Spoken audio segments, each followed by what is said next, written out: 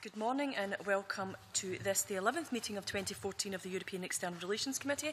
Can I make the usual request that mobile phones are switched off, please? We have no apologies from the committee at present, and agenda item 1 this morning is an item in today's agenda is the one-off evidence session on the Scottish Government's proposals for an independent Scotland's international development policy. And can I welcome all the witnesses along today? And as you'll see, we're doing it as a round table format. So before we start, if I can just outline some rules of engagement. If you want to comment on each other's contributions, that's absolutely fine. If you just catch my eye and let me know you want back in, let me know about that. If you can sort of make your comments through me, that'll allow us to proceed in a decent manner. And if you can say your name before you speak, that would be very, very helpful. And hopefully we'll have a very fruitful and interesting discussion. There's a table plan in front of you, so you should know who's who around the table. And we've all got nameplates, so although I can't see the ones down the side, so I've got a wee table plan here, I'll just stick to that. I'm going to ask you all, we're all going to go around the table and introduce myself formally, but before I do that, if I just give the apologies for Professor Carbone. He's not been able to join us today, he's had a family emergency, so he's dealing with that. And I'll introduce myself. I'm Christina McKelvey, the MSP for Hamilton, Lark, Colin, Stonehouse, and the convener of the European and External Relations Committee. Thank you, Christian. I'm Hansla Malik. I'm the Vice Convener of the committee, and I represent Glasgow as a regional MSP. I'm Claire Adamson. I'm Central Scotland MSP. Colin Cameron. I'm from Irvine in Ayrshire. I was the Consul for Malawi in Scotland for some 15 years. I'm Hilary Homans, the Director for the Centre for Sustainable International Development, which was set up 4 years ago at the University of Aberdeen, but prior to that was 13 years working with the UN and 13 with DFID, living and working in sub-Saharan Africa for 10 years. I'm Alec Rowley, MSP for the Cow and Beef constituency. Good morning, my name is James Mackie. I work at ECDPM, the European Centre for Development Policy Management in Maastricht. I also teach international developments at the College of Europe in Bruges. I'm Neil Finn, representing the University of Edinburgh's Global Development Academy. I'm a social scientist. I teach on international development. I'm Roderick Campbell. I'm MSP for North East 5. Lloyd Anderson, Director of British Council Scotland. I'm Willie Coffey, constituency member for Kilmarnock in Irvine Valley. I'm Gillian Wilson. I'm the Chief Executive of NIDOS, which is the network of international development organisations in Scotland, an umbrella body for international charities. And I just want to apologise for being late. My name is Dave Fish. I'm from rural Lanarkshire, despite my accent. And I was previously DFID Director for Africa, but also head of the DFID operation in Scotland in East Kilbride. Jamie McGregor. MSP Highlands and Islands region. Okay, thank you very much. You're all welcome along this morning, and we have got until about 10:30. I think that we hopefully will get as much packed into that as we possibly can. I'm going to start off with quite a general question, quite a gentle one to get us kicked off, and it's about this idea that Scotland could be a global leader and what that means, and whether your experience in the work that you've done either in Scotland, in the UK or around the world has actually given you any confidence in that Scotland could be a global leader when it comes to international development. And I'm just throwing that out there for the first person that catches my eye. Gillian. I think we could certainly be a global leader whatever the constitutional outcome, so I just want to make clear at the beginning that we're not taking a position as a charity, but I think certainly in either way there are certain areas where we could be a real leader. One is in terms of the idea that the Scottish Government has begun to talk about, and there seems to be some emerging consensus in Scotland around taking a more policy coherent approach to international development in terms of saying that aid is very important but certainly not sufficient.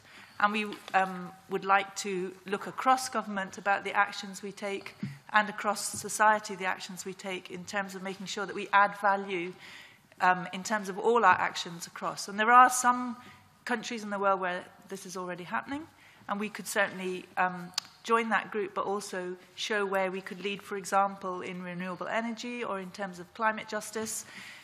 Scotland is already the first country to have had a really ambitious climate change bill, and has also been looking at climate adaptation and being coherent across different areas of government.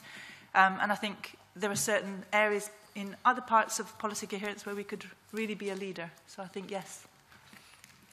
And I've got Dr. Hillary, the Women's. Hillary. Thank you very much. I think this is a really important question, and I would perhaps rephrase it differently, and because I think actually in many ways, particularly through the higher education sector, Scotland is already a global leader. Some analysis has been done about the percentage of publications, academic publications that have been done, and Scotland really is up there in the league tables. We had a meeting on the April the 3rd, which was jointly convened with NIDOS and CIFL and also our centre, where as part of the background for that, we consulted all of the higher education institutions in Scotland working in international development and found that there were 5 particular areas of real expertise in terms of energy, in terms of environment, in terms of global health, and in terms of governance, which is really important in terms of the social justice issues, and also in terms of capacity building, the long history that Scottish universities and institutes of higher education have, particularly in looking at capacity building, training of people from developing countries and in developing countries. And one of the things that came out of that where we felt we could be strengthened, and I notice on page 3 of your report, it says the Scottish Government currently provides support to 2 networking organisations. We felt very strongly that there was a role for support to academia, higher education institutes, particularly in the development of what we've called research and sustainable development policy hubs around those 5 areas I outlined previously, to get, if you like, even greater leverage from the higher education institutes in terms of being able to translate first-class research into policy and practice within the development context.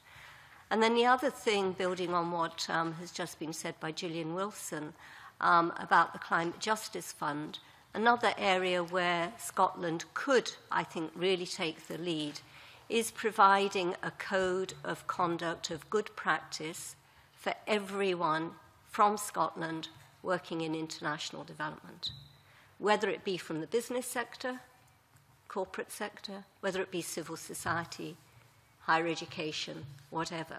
I think this would be absolutely critical and is really needed, particularly when you look at the post-2015 development agenda and the emphasis on governance, accountability, open and effective systems. So those are just 2 areas that I think are really important. Small areas as well, yeah. Just small areas. Colin Cameron. Colin Cameron. First of all, I want to thank the convening committee for being invited along today. I do appreciate it.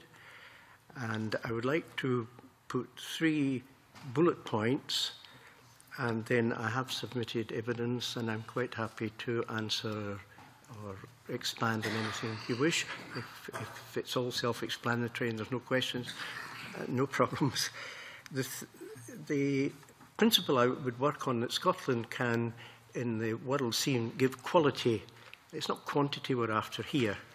And in all aspects that anything I've been involved in, this is how Scotland can be decisive in showing a way forward. I'll give 3 points. One is Malawi. Westminster Government, through DFID, support Malawi, its current account, with budgetary support. Now, I would hope that the committee and the Scottish Government and all members would consider seeing that on independence, that Scotland would take over a share of that. I think it's important to show in the ongoing relationship with Malawi that the current account is supported too in negotiation with DFID. The second point, which I think is one which we would like DFID to follow and we would like Scotland to adopt, and is with regard to capital projects, if Scotland gets involved in that. in living in a developing country, it's quite clear that if you have a capital project, the donee country has difficulty in filling the recurrent account arising from that.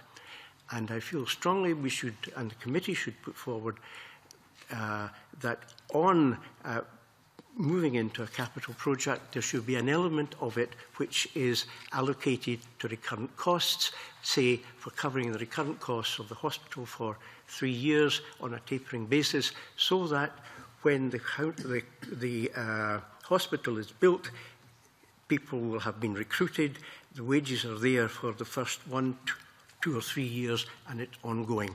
The sad thing you see often in developing countries, the hospital is built and it lies empty for 3 years. So I'm trying to see if we could inbuilt an element to cover the current expenditure. And the last thing is that I've found over the years with the Scottish Government, successive governments, that they had a committee of people who are interested in this, not elected, but have had experience, and had meetings with them on a twice-a-year basis. We don't have a Senate and we don't have a House of Lords, but there should be some group who are willing to speak openly with the Minister and the Secretary about their ideas and to speak openly. Now, that can work. What gave me concern when involved was that it wasn't followed through. We spent some time preparing for it and it didn't work. Wasn't followed through, and I would ask that that might be reconsidered, and that when a group come forward, men and women, to speak with the Minister and that minutes are taken and the points raised by them are dealt with, not accepted. That's not what I'm saying. And I feel that that would be a worthwhile idea. The rest of the stuff I've put in my evidence, and I'm happy to expand on that. Thank you. There's other members of the committee going to pick up specific themes that they've got, so we'll hopefully cover everything that way as well. I've got Dr. James Mackie. Thank you very much, and thanks for inviting me, indeed. I would agree with a number of things that have been said in terms of the areas where Scotland could be a specialist, and I think Mr. Campbell's point about we're looking for quality, not quantity, I think is obviously the key starting point. Renewable energy, education, governance, certainly. The area I would add would be public finance management. I think we've got a strong financial industry in this country, and this is an area which I think is becoming more and more important in international development as we move more and more away from projects managed by outside actors into work which the government itself conducts and funds are provided through budget support. That is still a limited modality for aid, but I think we're going to move more and more into that as internationally we move towards more public goods and making public goods available at international level and global and at national level. So I think the future lies in donors providing budget support to governments and then the governments themselves deciding how they use it. But the condition for that is obviously excellent, very good public finance management. And so their expertise is very important. I mean, to reassure both sides of the bargain, you need that good, solid management. So I would really emphasize that a lot. Thank you. David Fish. Thank you. Could I start by saying that I don't represent DFID, although I obviously spent a lot of my working life with them. I'm here as a private individual. And the issue of global leadership is one that I think is really important. And I would say that Britain has been a major global leader in the development scene, certainly since 1997, and Scotland, through the presence in East Kilbride, has played a major part in that. To be honest, in the way I see global leadership, it's promoting transformational change, having real impact. And I'm afraid I do not see Scotland being able to exert that sort of influence in the world. certainly Scotland would do, as they do now, a lot of very worthy things. The programme that I helped, in a way, nurture from East Kilbride at the Scottish office when the power was given to Scotland to have an aid programme. Everything I know about what Scotland's done, by and large, has been extremely worthy. But if what you're looking for is to be a global leader, then you're not going to have the weight that comes with being a member of the Security Council, being membership of the board of the World Bank and the IMF, because with the best will in the world, NGOs do a fantastic job. British NGOs, local NGOs do a fantastic job. But the real transformational change comes when the governments of the countries in which we're working in actually begin to run their countries properly in the interests of all their people. Applies to Britain and Scotland, of course, as well. But the fact is that transformational change is only going to happen when governments in country realise that the resources of the country are there for the benefit of all the people, and they're going to put in place systems and processes to make sure that they deliver on those responsibilities. Now, the international community, not just Britain, but Britain's played a leading role in developing arrangements, working often with the World Bank, European Union, lots of other donors internationally, to make sure that there are arrangements in place with local governments to make sure that the development aid we give is used to best effect. It's a long, hard slog in a lot of places, and budget support, which has been mentioned, is a crucial and has been a crucial part of that effort. And I very much hope that whatever Scotland does, it will consider putting significant amounts of money into that sort of operation. And your commitment to work with the multilateral agencies, I think, will lead you inevitably in that direction. But to give you my interpretation of the answer to your question is I don't really see Scotland in a position to be a global leader in the way that I interpret it, although there are lots of areas where Scotland can have a really positive influence. Thank you. Jimmy. I just wanted to ask Mr. Cameron, where he says the needs and interests of the donee country are paramount. If he could point to any examples in the past where those needs and interests have been upset in some way, or haven't been, that they haven't been seen to be paramount, or mistakes have been made. Yes, the best way is through an example.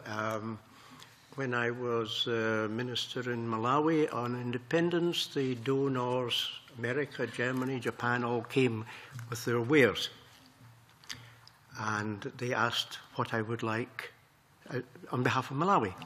And I suggested that there were 3 bridges washed down and on the Lakeshore Road, and it would be a fundamental help if they would do that.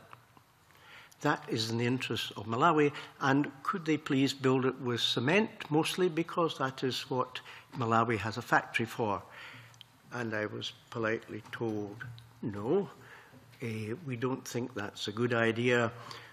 We think if we were going to build bridges, we would certainly bring our own metal, steel in. We wouldn't be using your cement.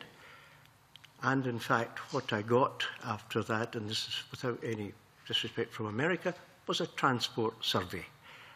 I think that I try and put as an example to show how the donee interests are overlooked at a time when perhaps they're important. Thank you. Thank you, Camina. Okay, I've got a couple other folk want to come in first. I've got Dr. Lloyd Anderson. Thanks very much. Can I just preface my remarks by saying that the British Council makes a major contribution to the UK's international development targets, so that in 2011-12 we spent £91.8 million of our grant on development in ODA, official development assistance countries, and by 2015 we'll be spending 64% of our grant on development work, so it is a very major part of our our interest.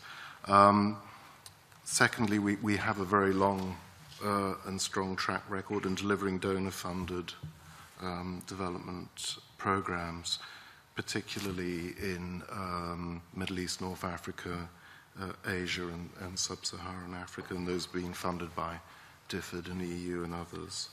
And thirdly, I think I just wanted to mention that obviously a lot of our cultural relations activity supports international development. And it's particularly a focus on capacity building. So we work with to increase education and employment opportunities for young people, promote democracy, good governance, empower civil society, and giving people a vote. So I just want to sort of lay our credentials down. I mean, I do think that there is a strong belief in Scotland in public good. And I think that's actually a very important driver for Scotland's interests in international development. I think I worry about the future, and listening to previous comments is absolutely true.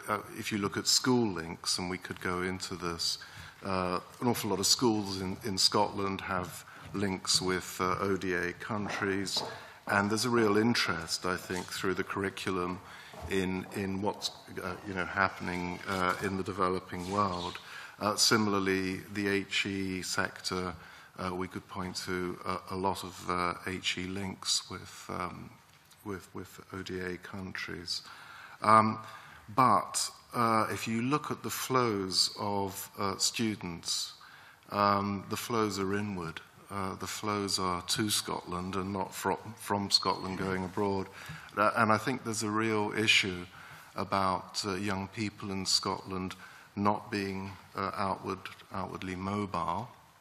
And therefore, that's going to have a dramatic effect on the ability of Scotland to be involved in international development or deliver assistance if its young people are not that interested in travelling abroad and seeing the issues abroad. Do you want in now, I'm conscious that everyone's had their say. What I have to say will come in later. So yeah. Hanzala? Yeah. Doctor makes a very good point in terms of relationship of students, and I think that's an important element for us, because international activity amongst students in particular is important, because it creates unpaid ambassadors around the world for both countries involved. Would there be any mileage in having an exchange system of students? Do you think we could secure funding where we could actually have an exchange of students going overseas and bringing students from there back, so in a reciprocal agreement as such, so that that would be possibly another way of trying to encourage that activity? I think it needs kick-starting again. I think it's become dormant, and people have maybe lost the idea of having Scotland as a destination. So if we kick-start the system with some sort of pilot project, would there be any mileage in that? Yeah, absolutely. And I think we've got to address the reciprocity of the student flows. At the moment, as I say, it's very seriously imbalanced towards flows into Scotland. Actually, just mentioning the Commonwealth Games, it's interesting the links that are being made between the schools and universities and Commonwealth countries because of the Games. But again, it's tended mostly to be an inward flow. So I think exchange programs are important.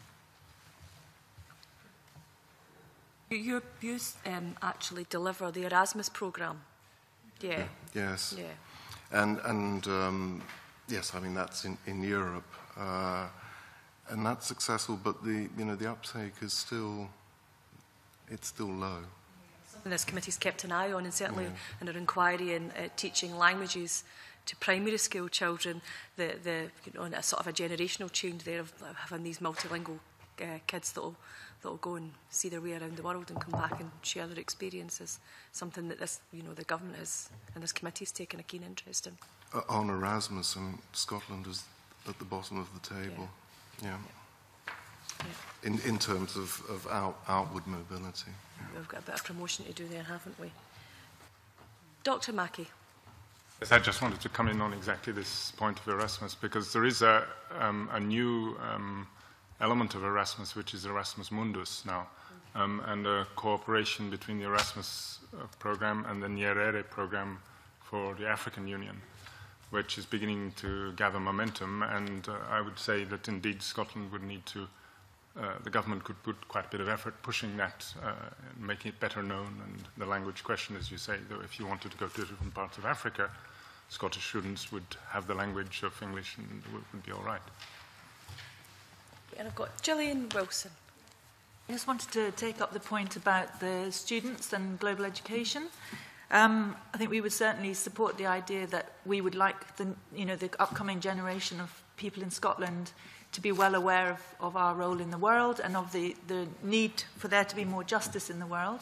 And certainly, I think having young people go abroad and really see other cultures and other ways of life is a very valuable thing. We would widen that and ask that there is funding and support for wider global education in schools, not just in terms of exchange, but the wider understanding of why are there poor people in the world, what are the root causes of poverty, how can we work. This is one of the themes in our report on policy coherence, that this is an important element of making sure that young people are aware of their role as consumers, that they keep governments accountable in terms of things like tax evasion and the sort of economic system that we have. So I think it needs to be a very wide system of global education where we're really looking not just at it's interesting to learn about a different culture, but it's important to actually tackle the way we are as consumers, what our government does in terms of the way it operates trade, procurement, that there, it's a much wider issue of building other themes of justice into young people's understanding. And I think our report looks into some of the really important themes that not only would we educate our children about, but that we need to make real transformational change. David was saying, it would be really good if we're looking at transformational change, not just change in terms of things that we can directly do in terms of delivering development projects, but really transforming the way we are in Scotland and the way we operate with the world in terms of our economic exchange. One of our members, Oxfam Scotland, is particularly pushing the idea of the Humankind Index and making sure that the way we operate as an economy is focused much more on people and planet and the benefit of people rather than on economic growth.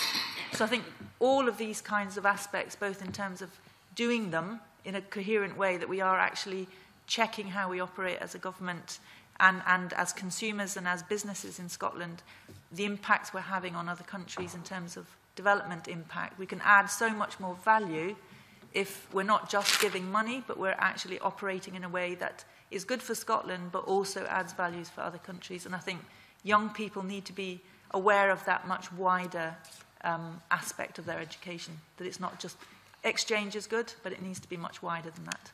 Yeah, I think you're absolutely right, and I think all of my colleagues around this table will tell you that in the recent, maybe in the past few years actually, rather than months, 10 and 11-year-olds that come to this Parliament as part of the Democracy Project have usually got questions from Syria to poverty, to hunger, to climate justice, to whether people have got clean water in the world. And amazing questions coming from 10 and 11-year-olds. So if we can, embed it into that age group, then we can certainly be making a bit of a difference there. I think we're quite tight for time. I've got Alec Rowley wants to come in next, and then I think we'll move on to Claire Adamson, who will move on to a different topic. But we'll allow everyone to try and get their bit in anyway. I'm just wondering if Dr. Thin's wanting in now, so that you've got your.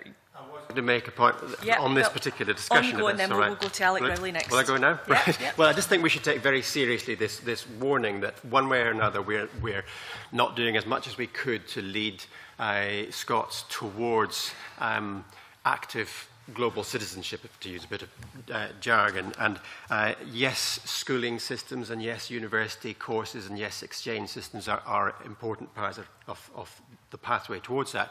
If you look at model global citizens, people that really express global citizenship in incredibly impressive ways, very often a key trigger is a moment of international volunteering in their early years. It comes up in the biographies of famous people. It comes up when you talk to people about how they got involved.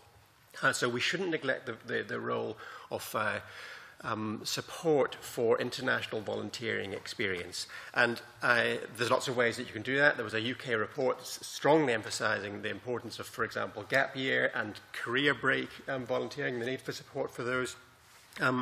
And I would also add to that, if possible, if we could support international global volunteering that isn't entirely deficit-oriented, that is not entirely oriented towards removing a few harms or building a few school sheds, but is actually, aiming a bit higher than that. So the people learn not just about poverty and harm and suffering in far-flung parts of the world, but they learn about the good things about those societies. So volunteering is well worth emphasising here. That's all I'll say on that. Thank you very much. Alec Rowley.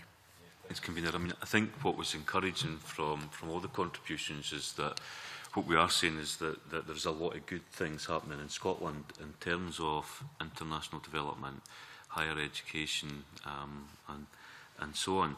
But I suppose for me the question would be that there has been a focus on international development that focuses on the amount of aid. And the White Paper, for example, highlights 0.7% moving to a target of 1%. And I note that some people are saying it's not simply about that. And I suppose my question would be from a policy perspective, whether it's an independent Scottish state or whether it's a government within the UK, what is it at government level in Scotland, from a policy perspective, what should be the priorities, do you think, of a Scottish government looking at this area of work? Is it a question directed to? I'm just generally in discussion. Yep. Colin Cameron. I would just like to answer the question, but also to go back to the question of leadership. I really think we want to look at the definition of what you and I mean by leadership. Scotland on independence is 5 million people, and I think it will take its seat in all the different communities in accordance with a country that is of that size. Where our leadership is directed to, I think, is through our own initiative and the example we can give. And I think that it's not aiming to get to the top of where we are here. It's the initiative and example that we can give. One example I can show is that through the Scottish-Malawi partnership, and that we are endeavouring now to establish a plan to give all secondary school pupils in Scotland to have an individual pen pal with a Malawi pupil and vice versa, and all done without cost to any of the Malawi pupils because postage and that is expensive. Now, that is the thing I think is the sort of leadership we want to see coming through and will see coming through after independence. Okay, I've got a few people. Dr. Hilary, Homans, yeah. Thank you very much, Alex, for that question. I think it is a really critical question, and I think there's two sides to it. One is the agreement amongst OECD countries to the 0.7%, which is one issue, and the second issue is the extent to which Scotland should be aspiring to that. And I think I would agree with the submission by Edinburgh. I think really what we need to do is to focus much more, not so much on the total sum, and I'm a little bit worried about aid, because aid is not what a lot of governments want these days. The President of Malawi and Rwanda have said really what we want is not aid. What we want is technical support. We want other sorts of support. And I think also the point about the international financial institutions and big business, they're actually contributing through their work quite substantially to the development process. And I think this is where I would go back to needing this code of conduct for who's working in development. Because for me, the main issue is around sustainability and doing good, rather than sums of money. And we don't at the moment have adequate systems for measuring the transparency issues, the accountability issues about how money is being spent at all different levels. So I would want to link the question with, well, what is the money for and how is it being spent? Who is benefiting? How are we tracking that? And how can we ensure that any investment Scotland is making is actually sustainable and not leading to dependence? Because in many countries, the emphasis now is on programs which are interdisciplinary, wide sector, looking at issues rather than small-scale projects. So I think there are a whole load of issues in your questions that need to be addressed. Thank you. Thank you very much. We've got David Fish and then Gillian. Sorry, did you say me? David, sorry. Having worked for DFID and its predecessors for almost 100 years, the question of aid levels has always been an issue, going back to the 50s and 60s. And I think it's great that Scotland feels able to match the commitment that's been made after many, many years by the British government to the 0.7. But it is more important to ensure that what we do with that money is, A, doing what it says on the tin for the people, the recipients, but also that you can explain to your constituents in Scotland what they're getting for their money. And to go back to some of the things Mr. Cameron was saying, my first job overseas was in Swaziland in 1968.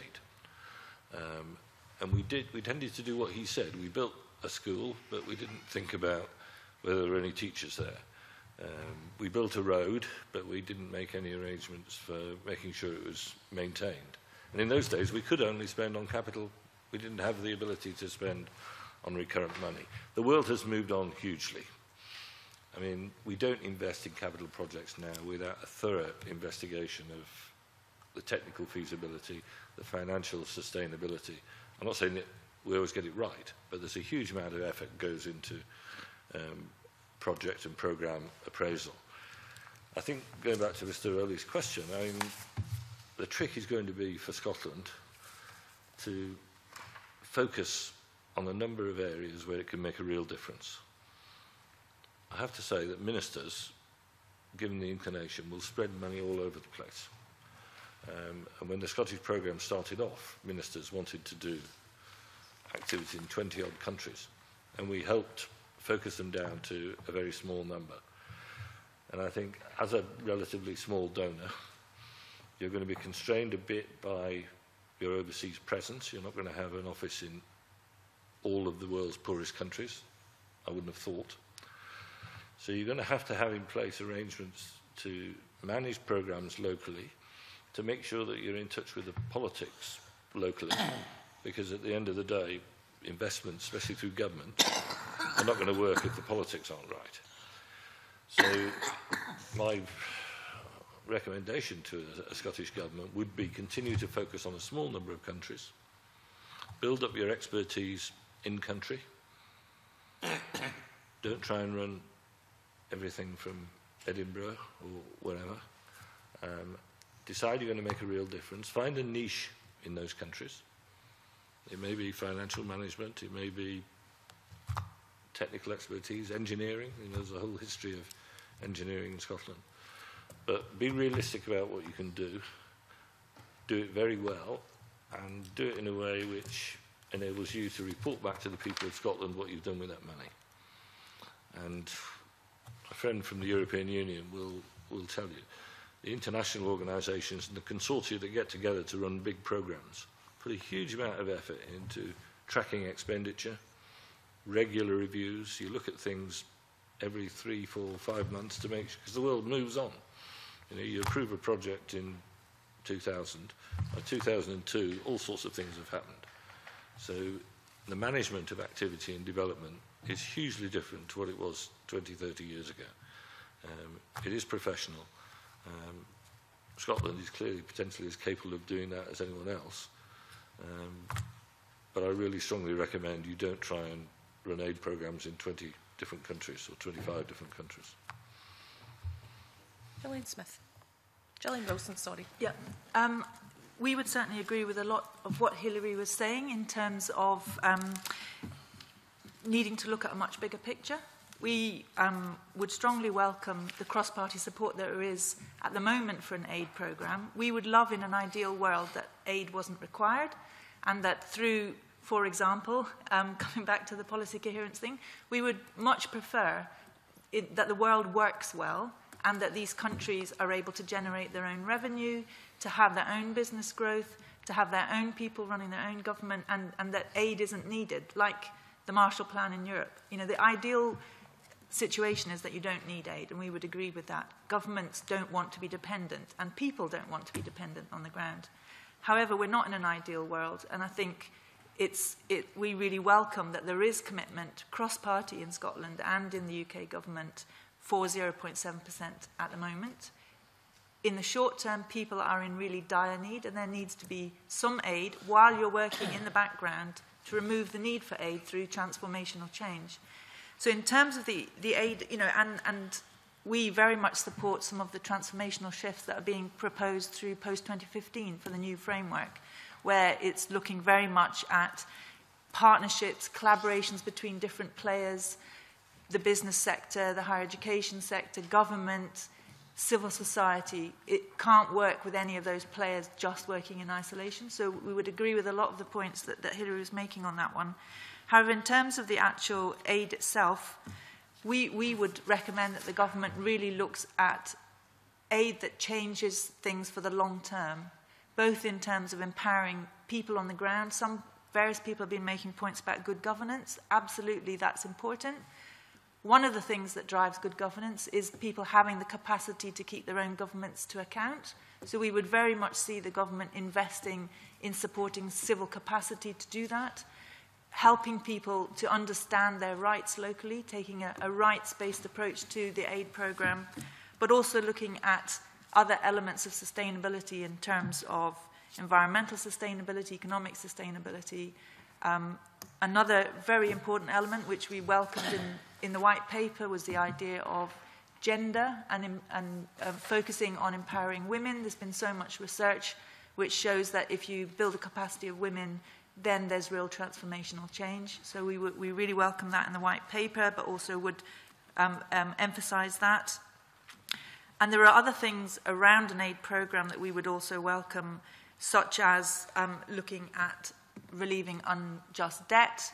It's important that governments have their own capacity to generate revenue, and a lot of that revenue at the moment is coming back to countries in terms of debt payments. I think we recently had a visitor from Pakistan who is director of Avaz CDS, which is a civil society umbrella body in Pakistan, and he was giving us shocking statistics that in Pakistan, 40% of the budget is spent on defence, 40% on debt relief, and 4% on MDG-related service delivery in Pakistan. So it just shows you the importance of some of these other things that need to go on around aid. You know, aid, like I said, is so important in the short term. People are living in dire poverty, and we can't just say, well, we don't need aid.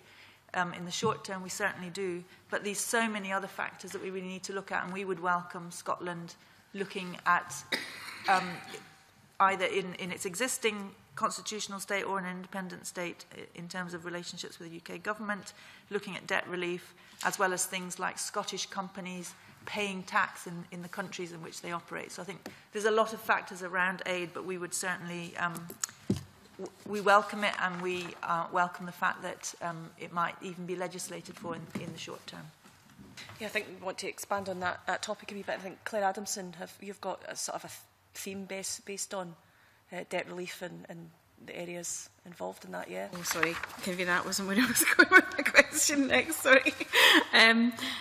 Yeah, the white paper has got quite detailed information about the sort of no harm policy in terms of how it would move forward. And I was just wondering if you could give me just an understanding of what that means to you in terms of how we would deliver the aid. Or the funding? Anybody? Yeah, certainly. Certainly. We welcome that the government has policy coherence in the white paper, and that there is actually emerging cross-party consensus in Scotland.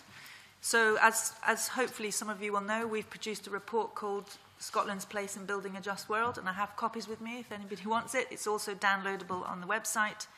And within that report, we are calling for this policy where not only does Scottish Government give aid, but it also takes a lens across government activity, very much like it would on an environmental impact assessment or a gender review, that it takes an approach which is policy coherent for adding value to development and a pro-poor policy.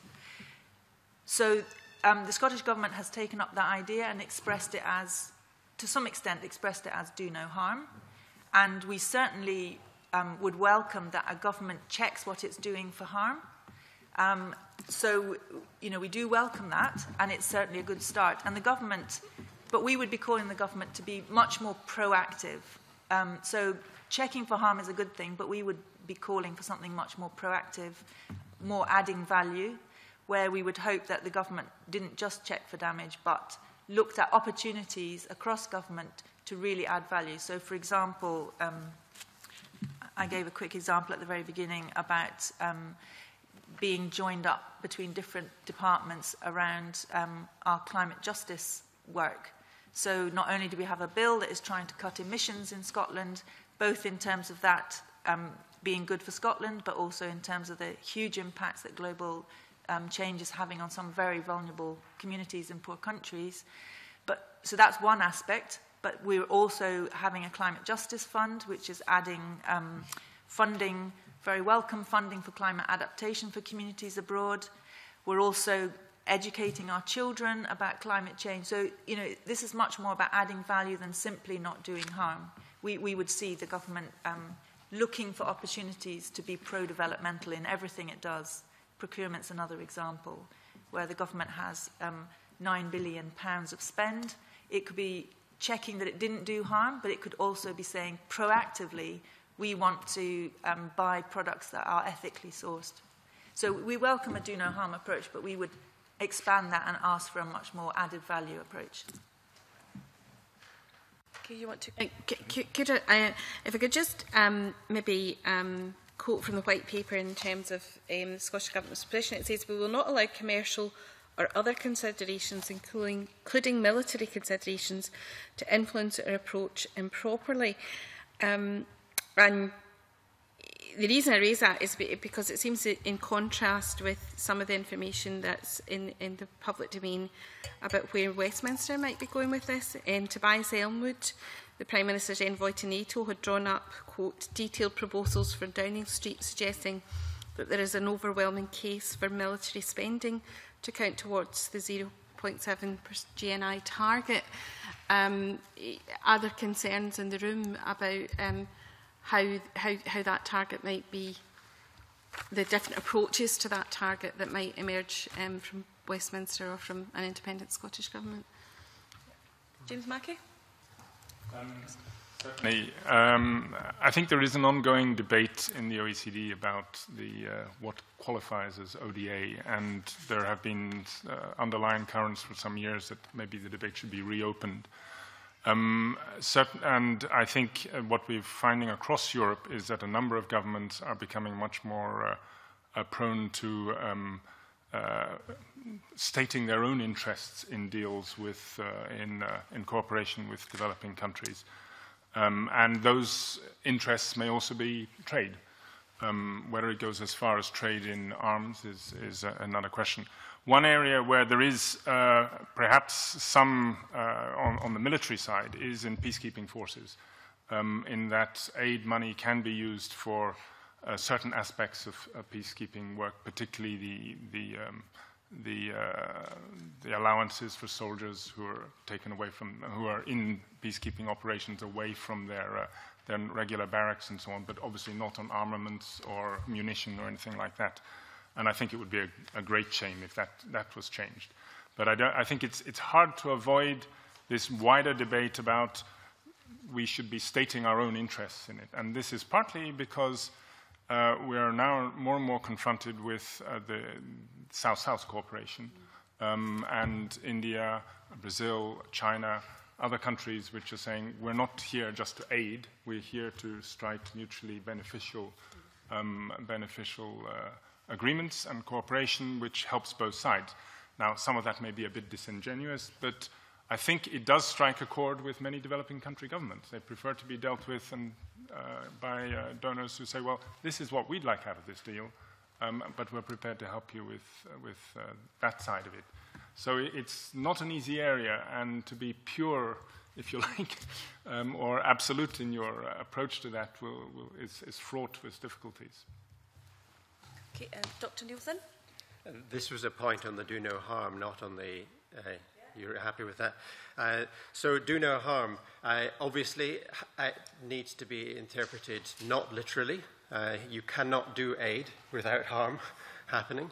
That needs to be clear. And there is a serious point, but this is not just a philosophical quibble, there's a serious point, because the potential for taking do no harm too far and distorting your aid program in a risk-averse direction is potentially at odds with the objective of actually helping those countries that need the help most. So I think we should take very, very seriously the possibility, not just of the obvious sort of high visibility harm that Dave assures us is a little bit rarer now, thanks to much, much better checks, but to low visibility harm that creeps over generations and that comes from things like aid fragmentation, which again, Dave has very helpfully warned us against. You do not help countries by giving lots and lots of bits and pieces of aid and lots of delegations. You undermine their democratic process by doing so. You do not help the poor of the world by helping corrupt regimes. I notice here there was a recommendation from Mercy Corps that I did not understand, that was about aligning Scottish funding with poverty levels, fine, with income inequality, a bit more controversial, and with fragility. I don't understand the fragility bit.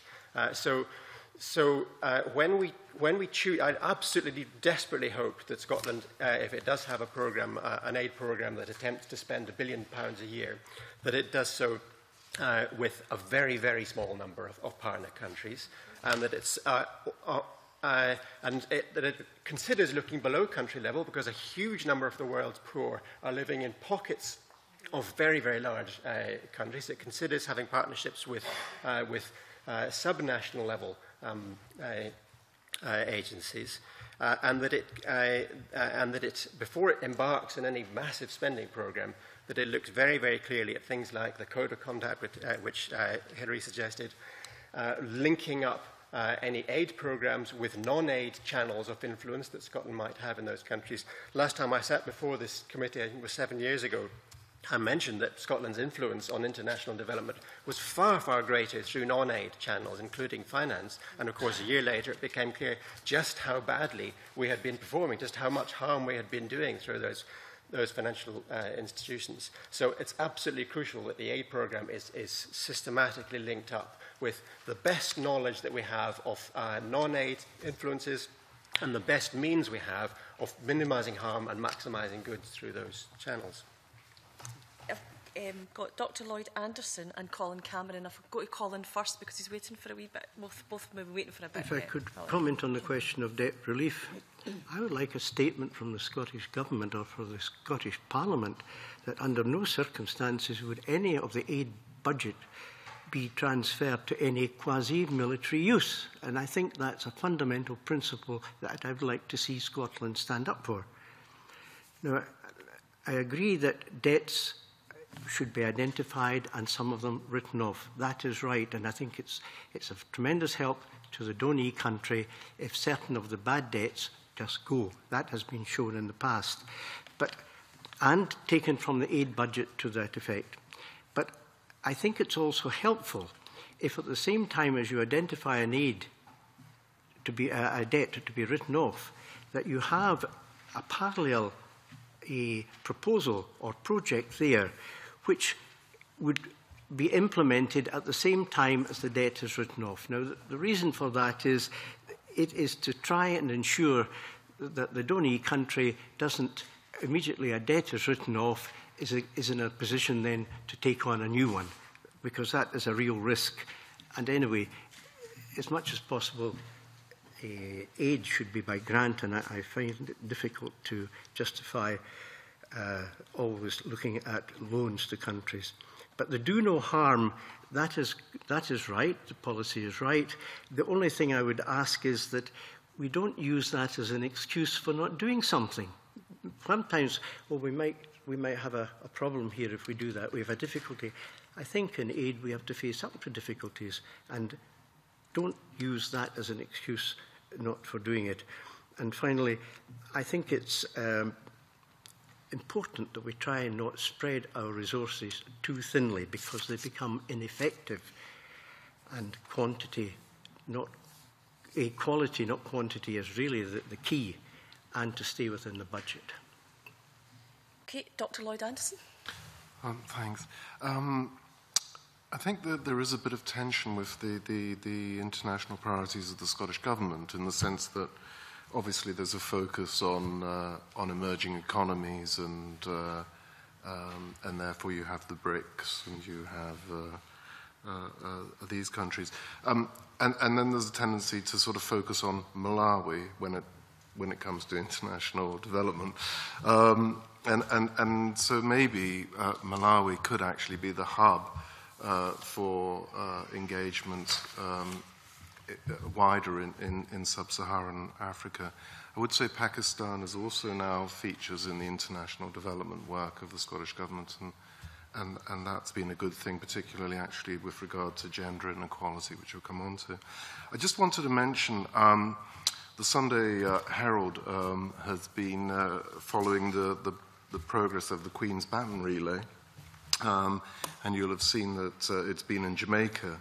And just a piece from the article that there are 2,300 Campbells listed in the Jamaican telephone directory, and there are actually more Campbells per square mile in Jamaica than there are in Scotland. And we all know... I don't know where this is going.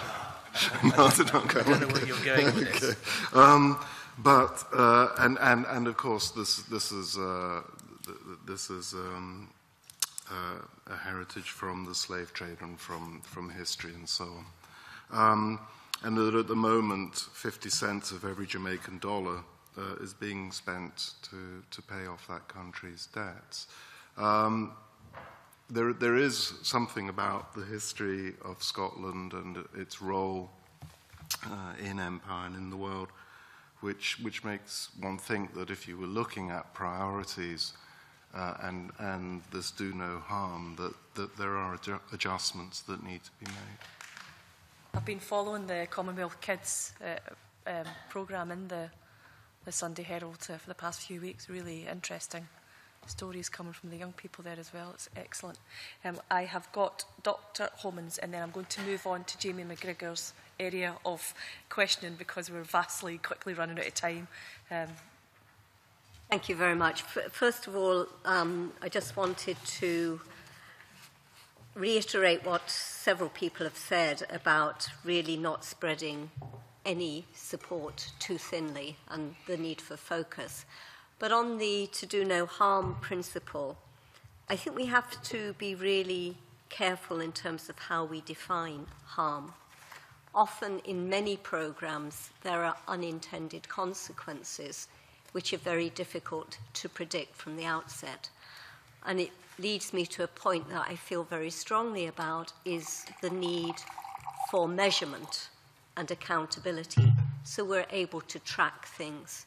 I think this is absolutely critical, and I think it's one of the key features of the Millennium Development Goals, that the Millennium Development Goals for the first time established or enabled some systems of measurement and tracking. In many countries, they're still very rudimentary. But just taking the Millennium Development Goals, I guess it's a question which often perplexes me, that it seems to me, particularly in some areas, particularly around maternal health, for example, we may have done harm because we've actually increased the inequalities between women being able to access reproductive health services. So the Millennium Development Goals in that area have actually benefited the middle classes and upper classes and I'm not going to say at the expense of the poor, but there has been this increase in inequality, and particularly in some countries like Nigeria, where you actually have now moving to middle income status level, you have some of the highest levels of inequalities in access to reproductive health services and maternal health outcomes. So I think this means how we define harm needs to be very, very carefully considered, and I would want us to think very carefully about always having an emphasis on reducing inequalities, which isn't strongly enough articulated for me in the white paper and in the documentation. Thank you. Very much. Jamie, if we move on, I know you've got a couple of supplementaries, but if we move on to your area of question as well, I'll allow us to just cover that whole... I'll just take one. knock yourself out. Well, I'll be as quick as I can. On delivery of an international development policy by what Dr. James Mackie describes as a new donor Scotland, or a possible new donor Scotland, a couple of practical questions. What kind of structures and staff does he see being required, and would it require a new international body? What would be the likely costs of setting up the appropriate delivery mechanisms? And are there concerns that the new structures and staff would use resources that otherwise would have gone directly to international aid? Thank you. Yes, well, I mean, I'm actually arguing that Scotland should consider not setting up a new structure, and that precisely to reduce aid fragmentation, the government should consider actually using existing structures at the multilateral level, the EU and NGOs. But having said that, you would nevertheless need some ability to scrutinize, evaluate, and set policy, etc. But to me, that can be done with a relatively limited staff. I mean, if you look around the European Union, and I gave some examples in my submission, the staffing levels we're talking about for delivering a small aid program, so actually having delivery capacity, we're talking about 200 to 300 staff, etc., spread over. But if you really focus down and said, we are not going to set up a separate agency, we're going to work through existing agencies and fund the UN, put money through the EU, fund NGOs, you could actually reduce that even further. And I think there is a big benefit to doing that. I mean, it would be a revolutionary thing to do. There's very few countries which work like that, but I think it would really address a problem of aid fragmentation, because inevitably, if you become a new donor, you're actually contributing to this problem of even more fragmentation of aid. And that would be one way around it. David Fish? I mean, nice idea, James, but I mean, the reality is that if Scotland has a very significant aid programme, it's not politically practical, I don't think, for you guys not to have an aid agency of some description. And I think the political pressures on you to establish a mini DFID will be quite strong. My advice to you would be that you should do it, because it needs a huge amount of professionalism to make an aid programme work.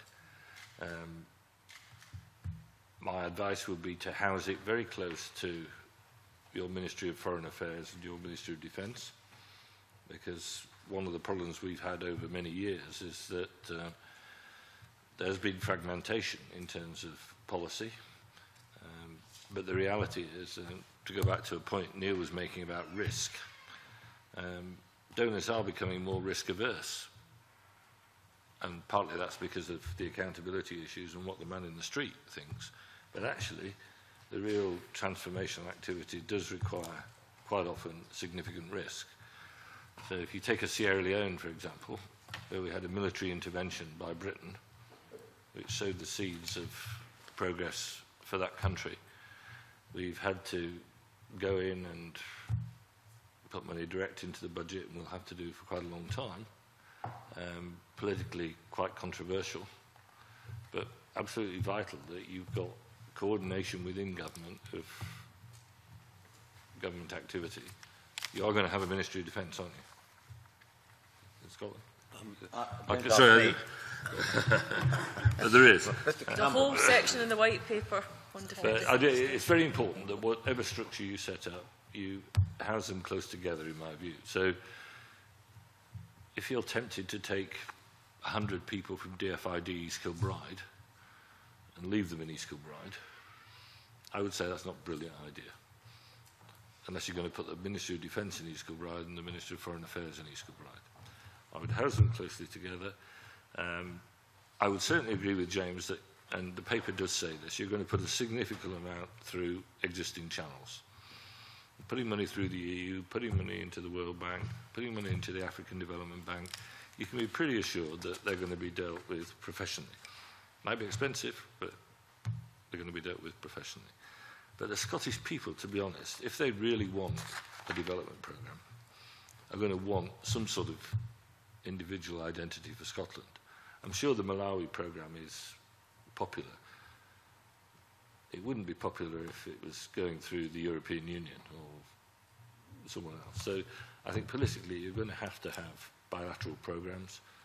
As everybody's saying, having 5, 6 or 7 of them would enable you to do them all extremely well, I would hope. But don't contract it all out to the internationals, is my advice.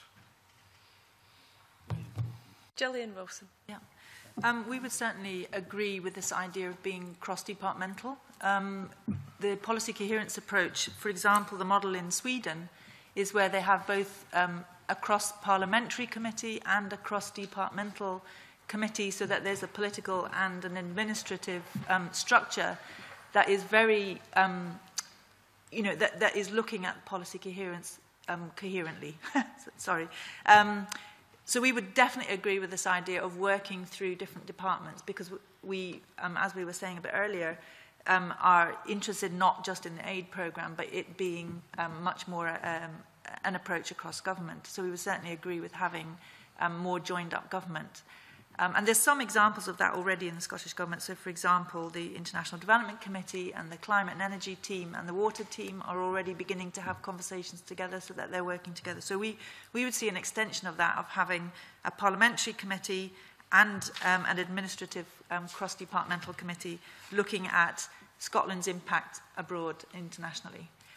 We would, however, also agree, I think, if we're going to have an aid programme, there needs to be sufficient capacity, both in terms of numbers but also expertise and experience within the staffing of the Scottish Government to deliver a good quality aid programme. And we are concerned at the moment that the very small but very dedicated team hasn't got sufficient capacity to do all the different roles it has at the moment. The aid programme is important, but often the staff in that team get pulled to other places. So I think it would be very important that a Scottish aid programme was well resourced with experienced people and enough people. And we would also, yeah, I think that's enough. Just following up on that point. Wilson, is it? I think the House of Commons International Development Committee report said we're concerned that DFID doesn't engage sufficiently with Scottish organisations. Is there something that could be learned from current experience? What do you think about that and that comment? We certainly feel that DFID could be doing more in terms of engaging with the Scottish. I can only speak from civil society, but I think that would equally apply to the higher education sector, to other business players in Scotland. I think they haven't been doing that as much as they could. They're beginning to do it more. So the event that Hilary recently referred to, collaborative event that we did with Aberdeen University and CFAL Scotland, they did engage. They're beginning, their post-2015 team is beginning to talk to people in Scotland, how they could do it a lot better. And I think the learning from that is that if Scotland was an independent country, or even within the existing constitution, government, both UK and Scottish, could be much more engaged with a whole range of players in the country. I've got Dr Neil Thin, and then we'll go back to Jamie for you to continue with your line of questioning. I'll just be brief. This is following up on Gillian's point, answer to Jamie's. Yes, I think it's very important to think as separately as we can about whatever new structure might be needed to manage this huge, huge aid programme, and whatever structure we could devise that would actually ensure policy coherence to understand better our roles in international development. And there is a little lesson here, I think, from was it 2003, roughly 10 years ago anyway, we drafted our Scottish international development policy. We then, following on from that, started a programme that I think now spends 9 million or so. So in aid terms, a tiny, tiny, tiny little programme. Absolutely tiny, but high profile in the public interest. To support that, the Scottish Government's Office for International Development, we devised a committee with a couple of academics. Myself was one of them, and somebody was one from DFID, and there was somebody from the church. And I urge that it should be expanded to include members from business and trade unions, perhaps, and from financial institutions. But the committee was there, but the lesson that I learned from that is that even the tiniest aid programme can distract your attention entirely from the business of understanding international development. The committee never discussed what it was set up to do, which was to understand how this policy could be implemented, other than to discuss tiny little donative projects. So we never had formal meetings to discuss policy. We had cocktail parties endlessly. Jack McConnell was very generous, invited us to dinner lots of times. And very occasionally we discussed the fine details of agreeing specific tiny projects and dealing with press inquiries about soup kitchens, and then deciding whether it was a good idea for the minister to be photographed next to the soup kitchens. That's the kind of level of stuff that we discussed. So it's absolutely crucial if we're to be a responsible international player and come anywhere near being global leader. And we certainly are. I don't agree with Dave. I think we are capable of being a global transformative leader in things like science and education, for example. But to understand that, and possibly even finance, if we learn how to do finance responsibly, to do those things, we need the right heads around the table, meeting regularly, talking, and actually linking that talk with action that is not just about donative projects. Thank you. Okay, thank you. Jamie, back to you for your line of question. Am I allowed to move forward to more and better aid? I would be delighted if you did. Right. Well, I'll try and be as possibly brief as I can. The white paper, the Scottish Government white paper, enshrines the 7.7% for aid and hopes to move to a 1% figure. Now, which is great. I think it's wonderful. But I'm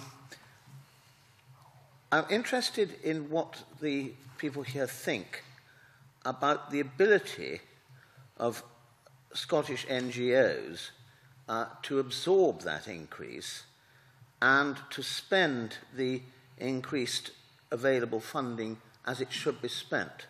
Now, does this capacity and expertise exist in Scotland at the moment, or would it have to be created, and what would that creation cost again? Is that it's too broad a question? It's a tough question. Dr. Mackie?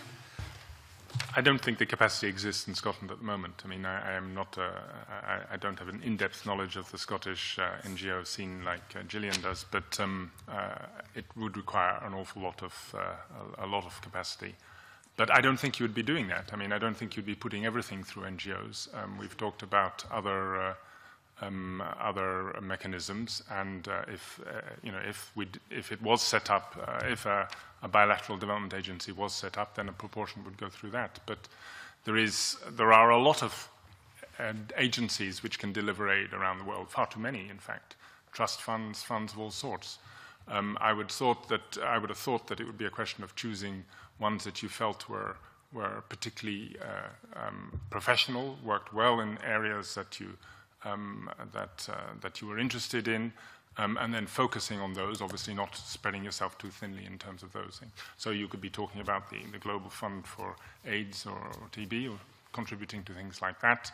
You could be talking about the Africa-EU Infrastructure Trust Fund, contributing things like that, and that will shift large sums of money. Or you could be putting money through budget support and then directly to the government of Malawi or the government of Zambia or whatever, and then you will need a certain amount of staff to monitor that, to manage it, to evaluate the way it's done, to work out the deals in terms of the finance. But you don't actually have to deliver it, if you like. It'll be the work in terms of development will be done by the government of Malawi or the government of Zambia. So I think there is a range of agencies, and be it from international through to EU and down to partner country governments and then NGOs.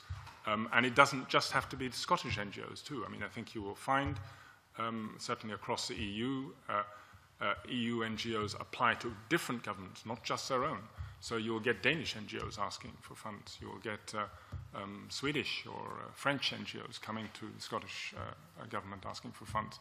And the way the EU is structured, if you're in the EU, once you have independence, you would expect to be able to answer those demands. Gillian Wilson.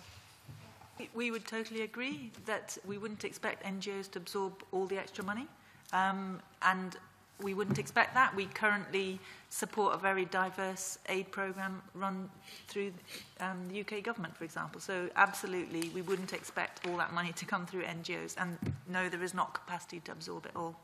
However, we do think that civil society organisations bring a really important piece to the puzzle, and we would certainly value increased collaboration with some of these other partners.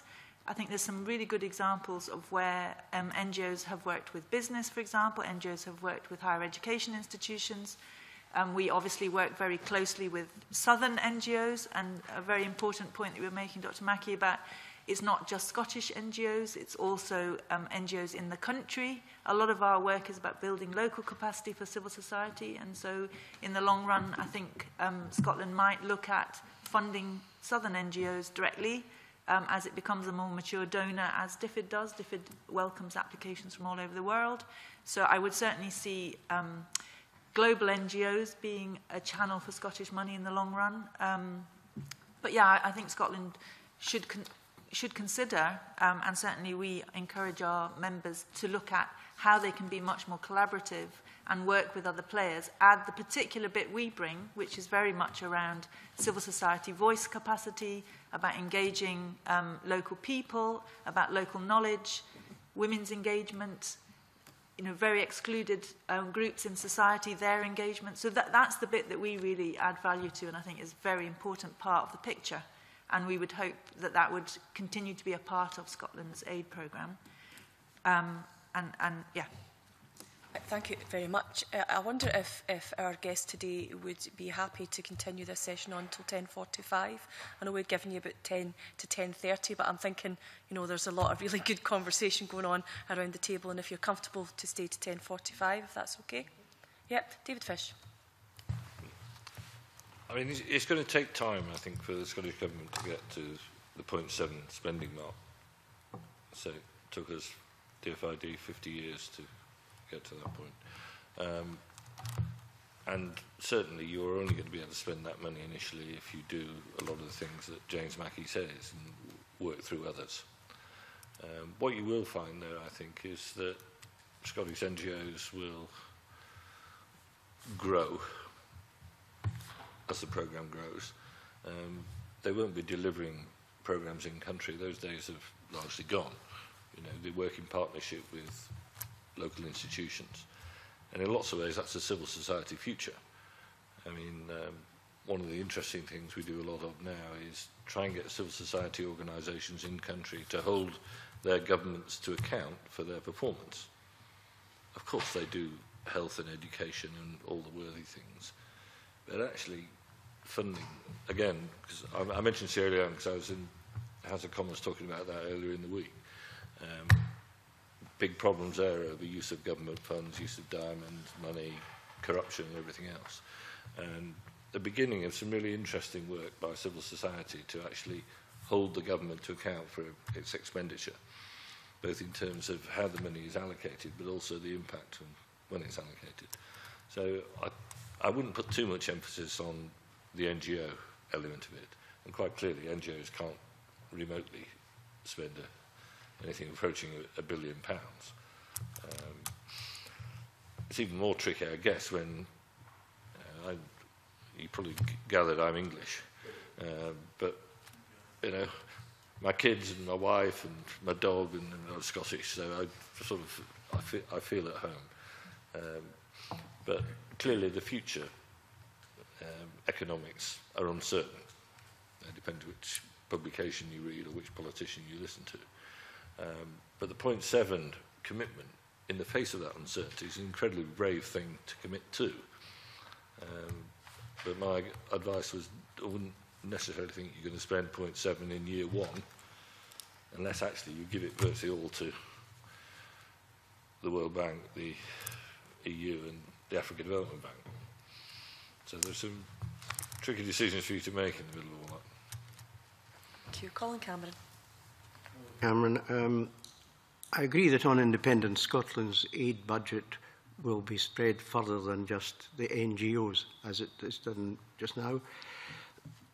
But I think it's fair to say that the NGOs and in Scotland are relatively, have a lot of spare capacity, and that can be utilised. And I think if we are talking sometimes of going to the bigger agencies, I think we must look at that with some caution if Scotland is taking a sort of independent sort of look at things. We must look at their accounts of these big company agencies on aid. How much of their money is spent internally in Scotland or in Britain on their internal expenses and the way they run them? If you are dealing with the smaller NGOs and allow their applications to be more straightforward, there will be more NGOs willing to apply with very useful projects in Scotland. I'm not saying that we don't go into bigger ones and other ones, but there are things which we feel concerned about in the amount of travel that seems to be going, people going business class when we're dealing with aid. That seems to be a non-starter. And I'm talking just as examples, but we must look at these bigger agencies if we're going to use them. They must come into parameters that the Scottish Government set out. They must work within certain parameters to be able to function in the way that Scotland would like it, not the way that perhaps they would like to do it and have been in the habit of doing. And there's a lot of scope to look that small is beautiful at times with that, but you'll need bigger projects. But there must be real scrutiny and track records of the bigger agencies that you want to use. And I think there is a lot of spare capacity in Scotland. And before we talk about moving into Denmark and other countries, which is fair enough, I think there are organisations throughout Scotland who are able and willing to participate, and I think the Scottish Government should look at that and try and facilitate the way that they can do so in the interests of the donee. Dr. Homans. Yes, and thank you, Colin Cameron, for reinforcing perhaps the call for a code of conduct across all agencies working in development, because I agree entirely. It's business, it's NGOs, it's anyone who's working in development. But on this issue, I think we should be looking at being more responsive and not sitting in Scotland saying what we think we should be doing, but actually responding to the needs of the countries. And I think this is really critical because at country level, you have your country cooperation agreements where governments and others have sat around the table and agreed what is good for the country. And I think then we should be responding to that. There are examples of basket funding where, many countries put money into a basket. They don't necessarily know where it's going to. And for some countries, that's problematic because they like to have their emblem on a particular project. I think it's much more adventurous and also worthy to be, if you recognise that the government you're working with is accountable and has those measures in place, then I think it's much better to be starting this more equal partnership where we respond to what they say they need. And I think that's absolutely critical. But again, that does call for all of these measures around accountability, transparency. And we have to do a lot of work on that because that's one of the missing pieces at the moment. And the other thing I think that can be called for, and some countries are doing this, is they actually have in-country budgets, not only for gender spending, but also for civil society. And I think that's something we should be pushing for so that the governments themselves are building up their own capacity within the civil society networks. And as somebody previously said, it's often the civil societies who are the monitors of how money is being spent and accountability. Exploring that a wee bit more, Rod Campbell.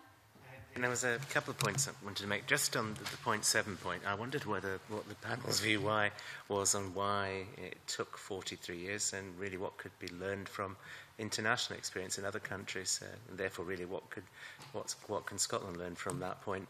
And then moving on to something which touched on a wee bit earlier was the question of gender equality, which is a millennium goal, and which the Scottish Government want to put at the forefront of their plans. Just really to ask Dr. Thin, you mentioned that you thought there should be a more nuanced approach to that, and we just wondered if you could develop that further. So there's a couple of points if I could throw out. I don't know which one maybe you want to go first with yours, and then we come back to the point 7 one. That's fine, yes. On the gender equality, it's just that we in Edinburgh University, obviously a lot of us have worked under the rubric of gender equality. It's a strong and widely understood rubric, so there's lots to say for it. But it absolutely, it's a bit like the do no harm. It doesn't make philosophical sense, because in practice, if you push it too hard, people don't understand what it could possibly mean in practice. So gender justice and gender equity in specific sectors tend to work better as actual as procedures and as rubrics. The other point about the querying of gender equality as a kind of utopian, giant, overarching goal, the other point that lay behind that was, I think if you're going to bring the Scottish public behind a big, ambitious programme, you need ambitious, energising, overall inspiring objectives, inspiring goals.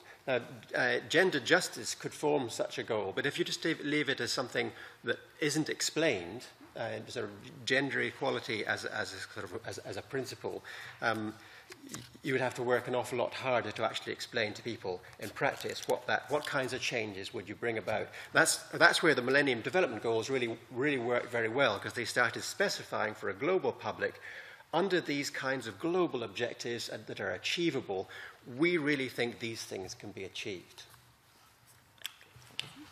Mackie? On the 0.7%, perhaps,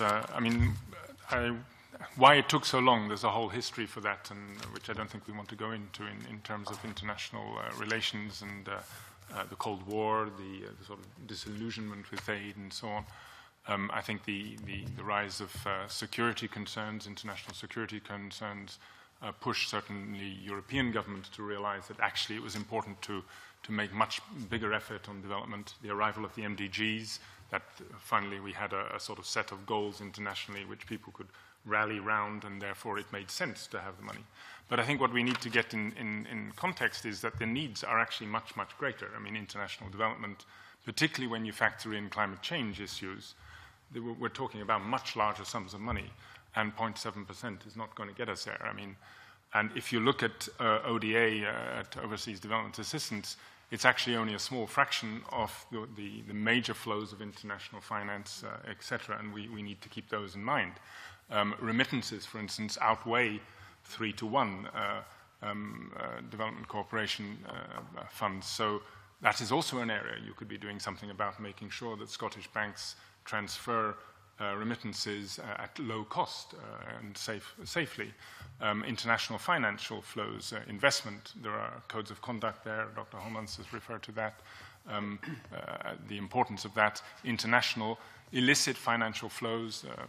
Gillian Wilson referred to the need for coherence on those areas. So there is a lot of areas that come under development finance, and there's a very interesting debate going on at the moment at the level of the UN. Parallel to defining the goals for the post-2015 is how are we going to pay for it. And there, I think we see all these factors coming in. What is special about aid is that it tends to be less strings attached to it. There are always some, but it tends to have less strings attached, and if you pass it over to governments or to beneficiaries on the ground, they have a say how they use it. They have much more control of it, and that is important. But the debate in the UN is also about what are the other means of implementation other than finance, which are important, and that's where we get back to the point about policy coherence, that there are all sorts of policies which actually can reduce the need for finance. You can, if you have, for instance, just to take the example of drugs for AIDS, as long as the pharmaceutical companies wanted to sell them at a profit, then it was exorbitant. You couldn't afford to have those drugs on the market. But once you get to an agreement that these drugs can be sold at a lower price, then suddenly it becomes affordable to spread them across Africa. So I think aid is vital. I mean, and I disagree with Gillian there. I don't think we will ever get rid of aid. It's one of the only mechanisms we have for international redistribution of funds, if you think about it, in the hands of government. So we will probably always want that. It may not go, in the future, may not go down to individual projects and programs. We may be talking much more at the sort of public goods level, but governments will need to support that. But I think there will always be that need for making financial contributions to an international public good. And so I see that continuing. But if we can surround it by coherent policies which are conducive to development, if we can design our fisheries policy so it doesn't impinge on African fishery grounds, if we can design our trade policy so it doesn't undercut local markets, etc., all that can reduce the need for aid and promote development. Thank you. Okay, Gillian Wilson. I just want to come back on two things. So in terms of the point that Colin made about large NGOs and also the issue around effectiveness, absolutely, I think NGOs, along with other players, ought to be accountable. And one of the big programs that NIDOS has is an effectiveness program. So the Scottish Government has funded us to develop a toolkit, and we are actively engaging our members in use of this, which reviews how they operate both philosophically in development, but also in terms of resource use, etc. And we are increasingly getting engagement of our members to be self-reflective, self-critical. So I think that's absolutely important for us as well as other players. However, I am a bit concerned that people have a kind of blanket thing that big organisations are wasteful of money. I think there are some large organisations that spend money inefficiently, but however, there are some large organisations that are using money that may be seen to be not happening in the field, but for some very vital and important things around campaign and policy development globally. So I think it's absolutely vital that we have a diverse international NGO sector in Scotland that has large players, medium players, small players doing all sorts of different things, because some of the larger organisations, for example, last year quite a few of you might have heard of the IF campaign, looking at the issues of food security, land grabbing, tax evasion, all those sorts of things. Like there's plenty of food in the world, but people aren't accessing it. We need some players to be spending both public donated money, but also campaign money from whoever will give it to us, to really be pushing some of these issues. And I think sometimes large organisations are misrepresented when they say large sums of money are wasted in the UK. These sums of money are often invested in changing public attitudes, putting forward constructive policy. So I think whenever people refer to large organisations in a very general sense of being wasteful of money, I think that's unhelpful. I think it's good if people are critical about specific wastes of money, and our sector will put its hand up and say, yes, there are a misuse of resources, as there are in bilateral agencies, the UN, government, businesses, etc. So absolutely, effectiveness is important. We very much welcome the Scottish Government supporting the development of a diverse NGO sector in Scotland. So the Scotland-Malawi Partnership and ourselves very actively lobbied for a small grants programme under the International Development Fund for a number of years. We're very happy to have seen the first year of a 3-year pilot running just in the last year, and we think this is the way to go, is to have a diverse aid programme that supports the diversity of NGOs, builds the capacity of smaller organisations to grow, absorb some of the capacity of an increased aid programme, if that is what happens, but also to do it much better and to be more collaborative. I think I also wanted to come back on the aid issue 0.7 and how we use aid. I think our sector would be very clear in saying that we don't agree with tied aid and the way in which aid might creep into the military spend. We feel that however well intentioned the military might be, they have real conflicts of interest when it comes to developing relationships and aid programs. They don't have a lot of experience, and the aid that they deliver is often not of good quality. And so I think it's very, very important that the Scottish Government keeps ODA within its bounds and doesn't use aid to support domestic business growth. You know, we should be giving aid that is in alignment with what local people, local governments need and want, and we should be driven by their priorities, not by what is good for Scottish business. But the policy coherence side of it, I think, gives that opportunity for Scottish business to add its value to good in the world, to adding value to other people's economies. And I think that's the area, you know, which is interesting to develop in the future, is that wider picture. But I think aid itself shouldn't either be used for military purposes or for pursuing Scottish commercial interests. Yeah. Dr. Anderson. It was just on the question of gender inequality, to mention that Hamza Yusuf, as Minister for International Development, had initiated the setting up of the Pakistan Scottish Scholarship Scheme for Women, and we're managing this, British Council in Pakistan. So it's funded by the Scottish Government, promoting women's access to higher education.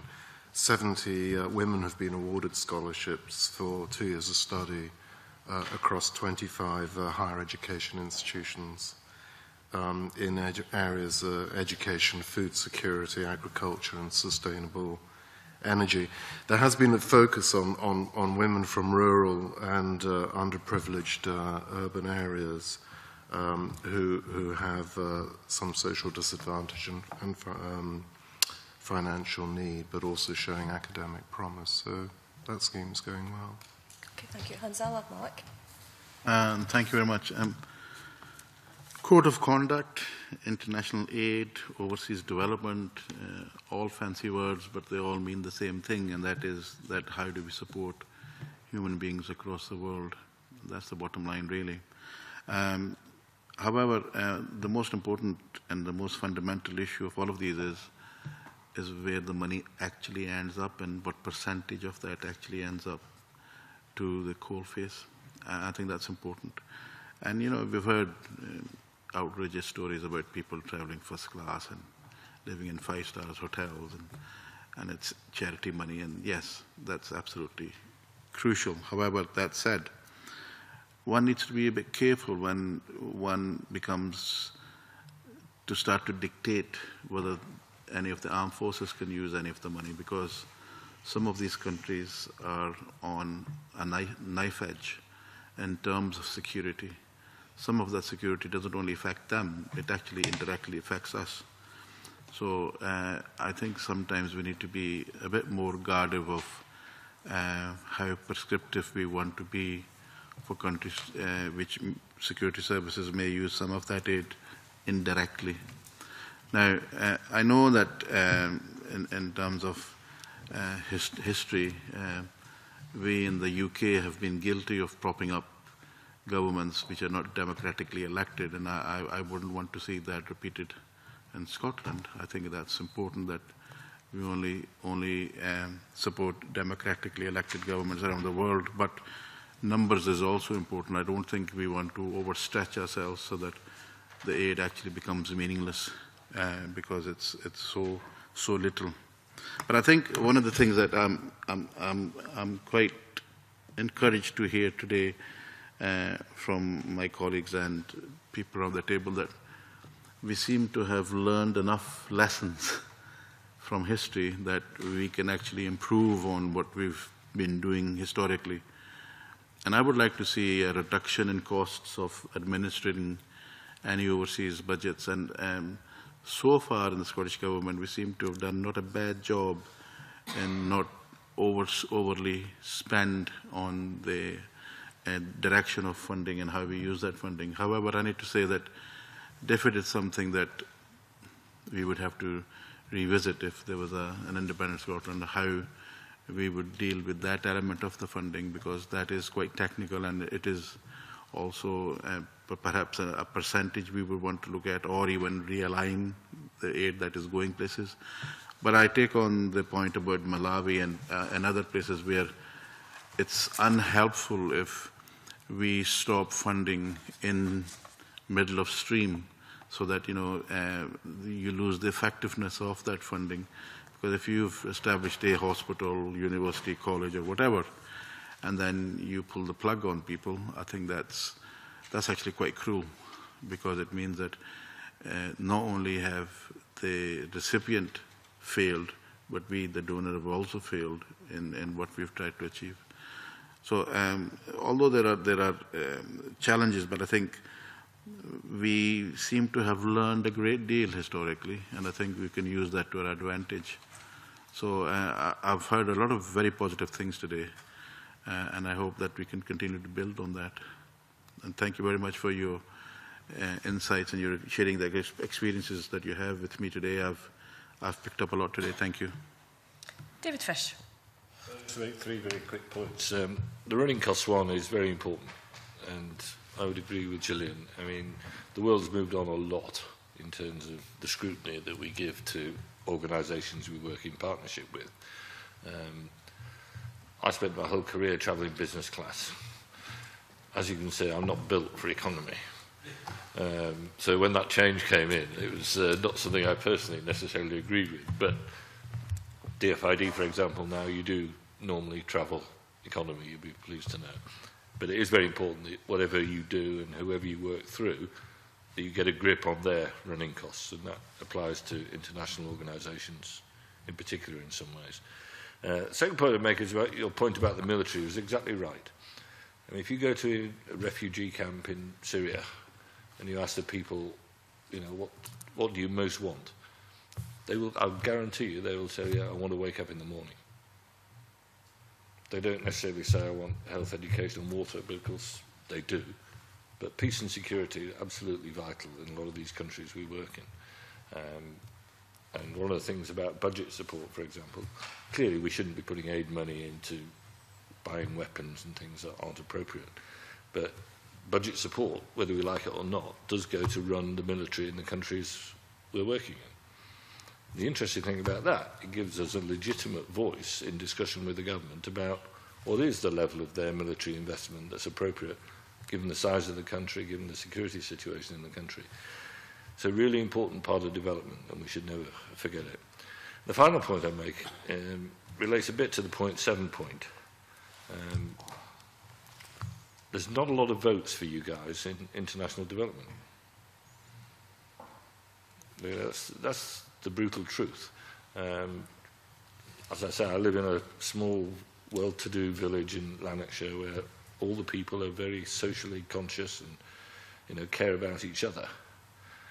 But it's really difficult for me to persuade them that I use their taxes efficiently, effectively, and get results.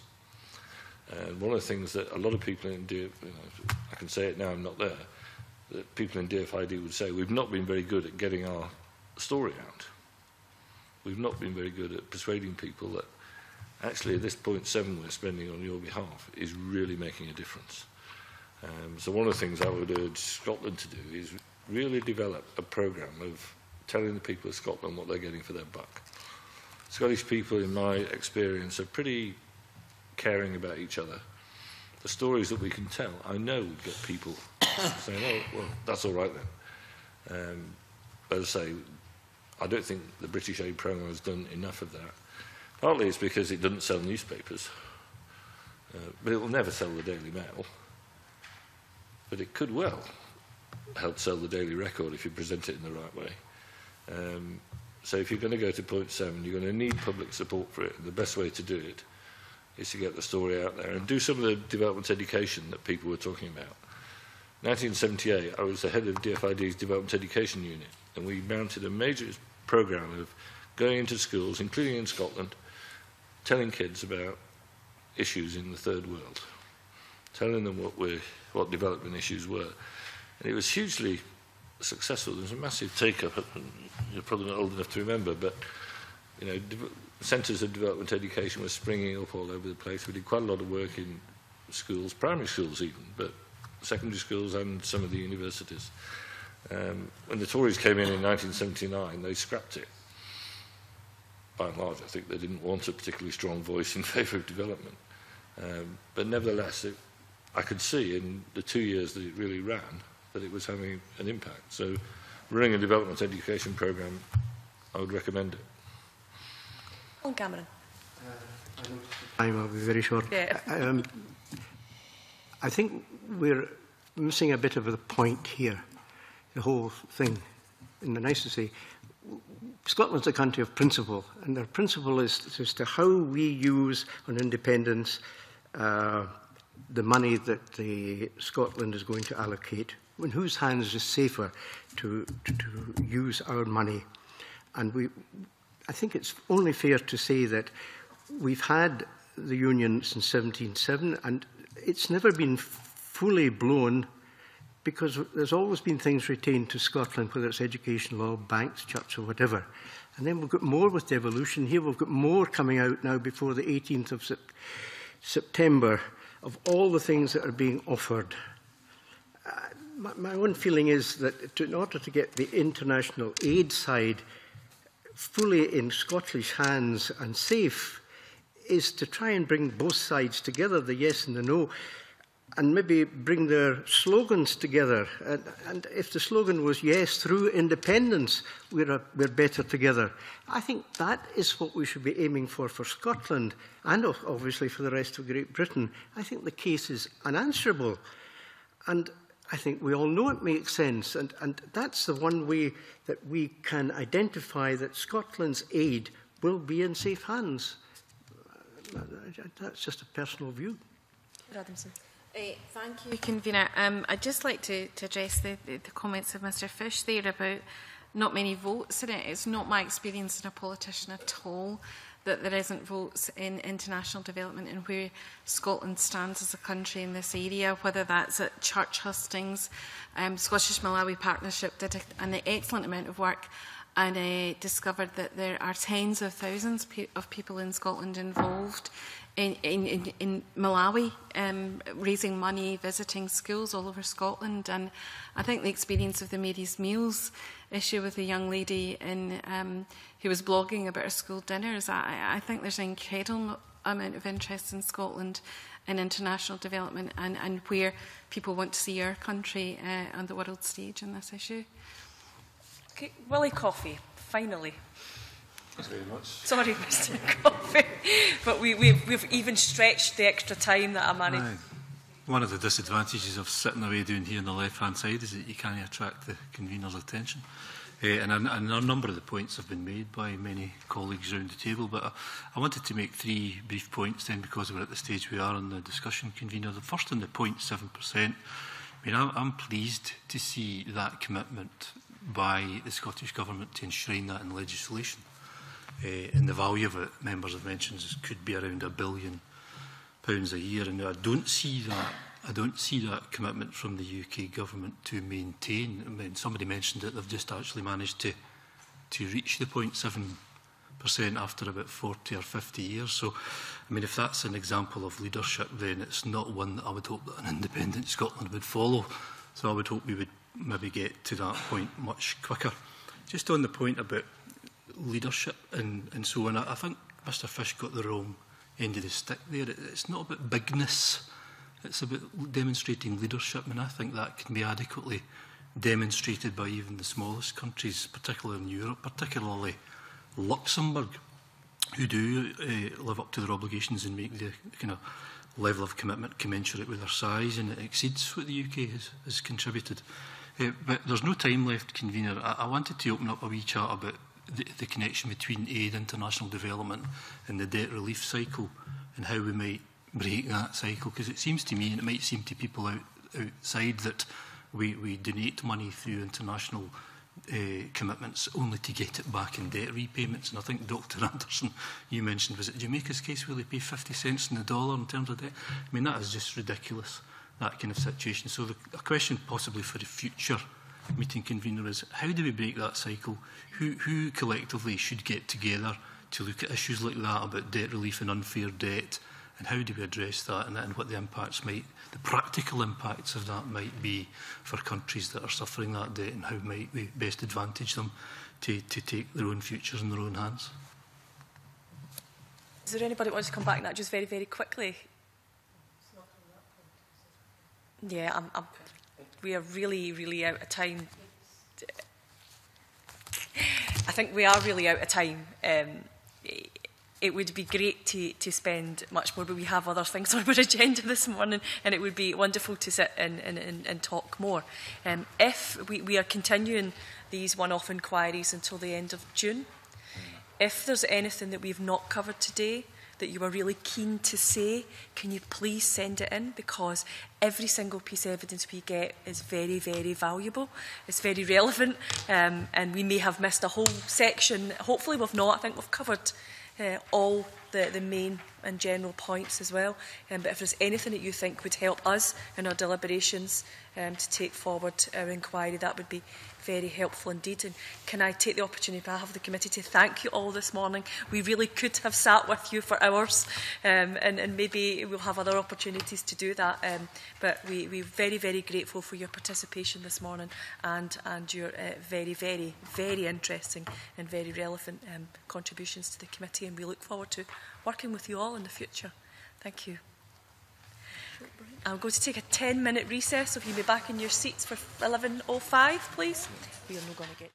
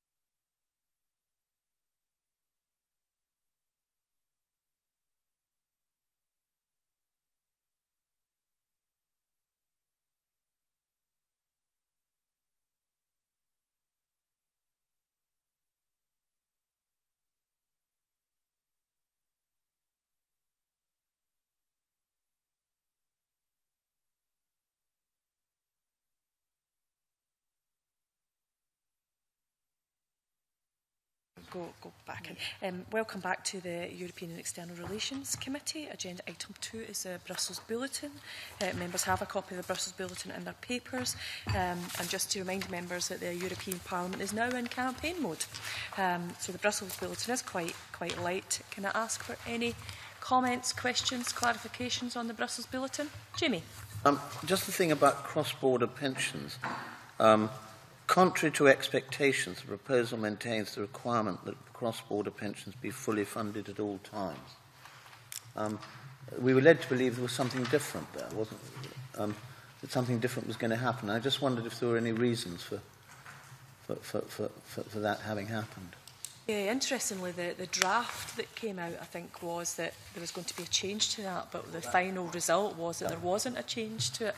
I don't know whether we can get some further clarification on that yet. Yeah, we can seek some clarification, yeah. Do that, Jamie, and I'll let you to it when it comes in. Rod? Just noticed in terms of the timetable, European Parliament update, there's a televised debate between the European Commission President candidates nominated by EU-level political parties. But can anyone, or can we get information as to how this is being televised? You know, is it going to be on BBC or what? Or do you have to watch it on the internet or something? Yeah. Just for general information, if we can find that out. Yeah, we can find out the details for that and make sure you get those. Any other questions? No. Willie Coffey. Not waving, drowning. I'm not sitting here again.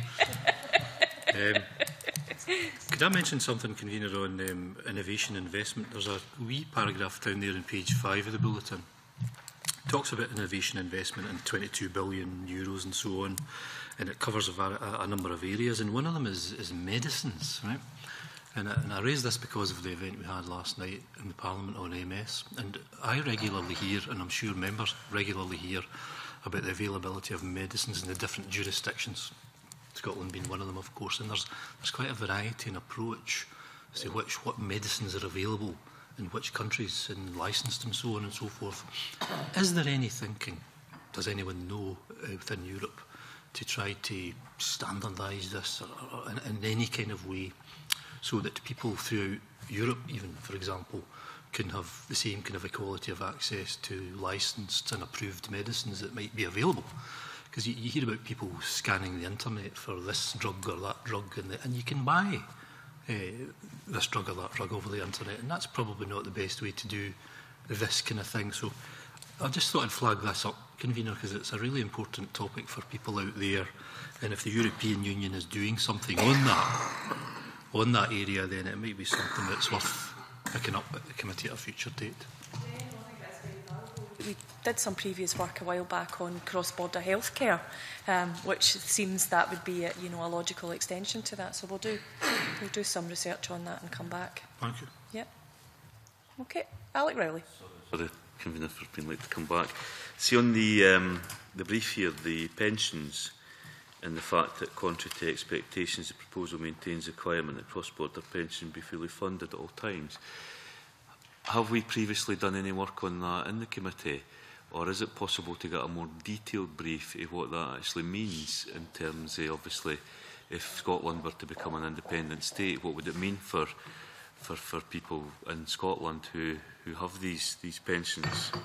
Yeah, Jamie beat you to the crunch on that one, because I did ask exactly that question. Exactly that question. The clerks are going to do some research on that and come back to us on it. Okay. Anything else? Happy to make the Brussels Bulletin available to other committees. Will we alert the Health Committee in particular about the health issues? Yeah? Yeah, the medicines? Yeah. Okay. If you're happy to do that. Yeah. Delighted. Okay, thank you very much. Agenda item 3 we have agreed to take in private, so we now move into private.